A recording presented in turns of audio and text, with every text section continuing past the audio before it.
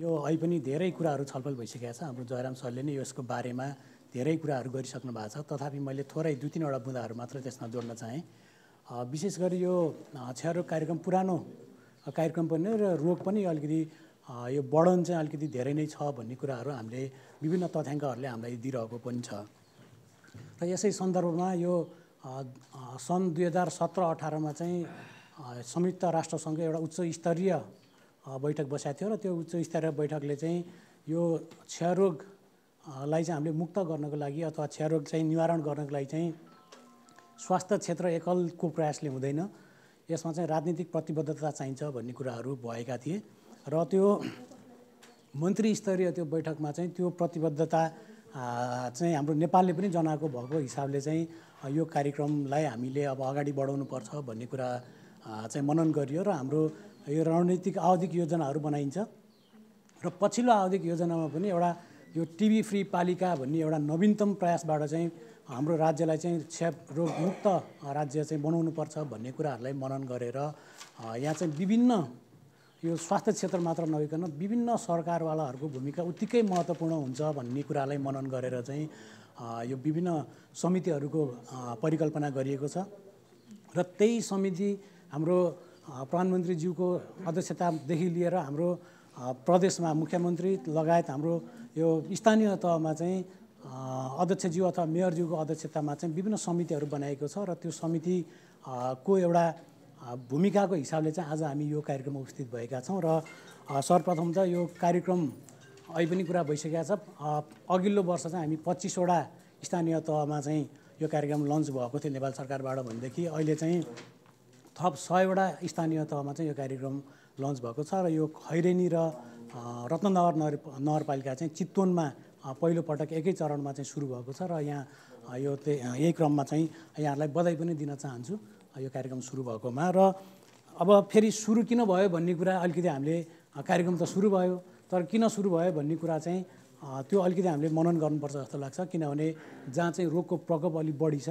त्यो भएको कारणले यहाँ सुरु भएको होला र यहाँहरूको अब यति भन्दै गर्दाखेरि यो बधाई चाहिँ मैले दिँदै गर्दाखेरि यहाँहरूलाई अझै थप जिम्मेवारी बोध पनि गराउन चाहेँ। यहाँ चाहिँ यो कार्यक्रम सँगसँगै जोडिनु पहिला आउनु चाहिँ यहाँ बढाइ धेरै छ भन्ने कुराहरूलाई चाहिँ हामीले पक्कै पनि मनन गर्नुपर्छ जस्तो लाग्छ मलाई। यो कुरा मैले यहाँ जोड्न चाहेँ र अब यो नवीनतम प्रयासको रूपमा यो टिबी फ्री इनिसिएटिभ भनेर भन्छौँ हामी, क्षयरोग मुक्त पालिका अभियान भनेर भन्छौँ। यसको सन्दर्भमा एउटा गाइडलाइन बनेको छ र यो गाइडलाइनले चाहिँ यसको अहिले पनि कुरा भइसकेको छ। 2 चरणमा चाहिँ हामीले कार्यक्रमहरू गर्दै जान्छौँ। पहिलो चरणमा हामी भौतिक पूर्वाधार जनशक्ति लगायतका कुराहरू तयारी गर्छौँ भनेदेखि दोस्रो चरणमा चाहिँ हामी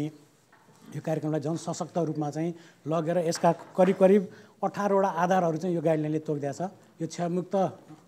पालिका अभियान घोषणा गर्ने आधारहरू चाहिँ झन्डै 18 वटा क्राइटेरिया चाहिँ यो किताबले पनि तोक्दिएको छ। के हुनुपर्छ भन्ने कुराहरू यहाँले सूक्ष्म अध्ययन गरेर यसलाई चाहिँ कार्यान्वयनमा गएको छ कि छैन भनेर यो समितिको हरेक बैठकमा चाहिँ यहाँहरूले प्रस्तुत पनि गर्नुपर्नेछ र त्यो कुराहरूले यहाँहरूले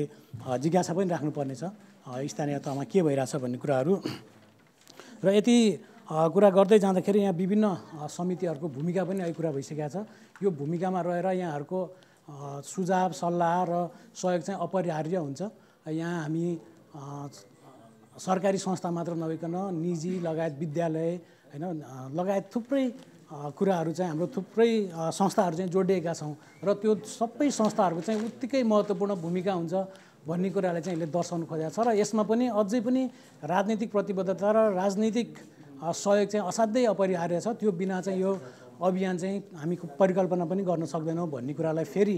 मैले यहाँ जोड्न चाहेँ। र यति भन्दै गर्दाखेरि अहिले त सङ्घीय सरकारबाट हामीलाई 32 लाखको हाराहारी आएको छ अहिले बजेट र बिस्तारै बिस्तारै सङ्घीय सरकारको योजना पनि के छ भने सुरुमा चाहिँ हामीले मेन पावर सहित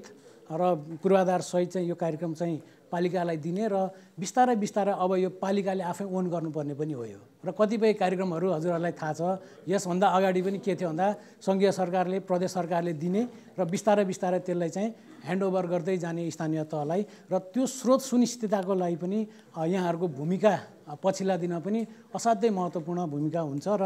अब स्रोत थोरै स्रोत हामी गर्दै विनियोजन गर्दै जानुपर्छ भन्ने कुरा पनि छ र पछिल्ला दिनमा चाहिँ यसलाई स्रोतको सुनिश्चिततामा यहाँहरूको भूमिका अपरिहार्य छ भन्ने कुरालाई मैले यहाँ उजागर पनि गर्न चाहेँ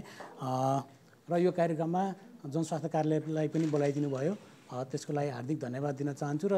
अब आगामी दिनमा पनि जनस्वास्थ्य कार्यालय यहाँहरूको साथ र सहयोगमा सधैँ अगाडि हुनेछ र हामीले गर्नुपर्ने जुन प्राविधिक सहयोग हुनसक्छ अथवा यसमा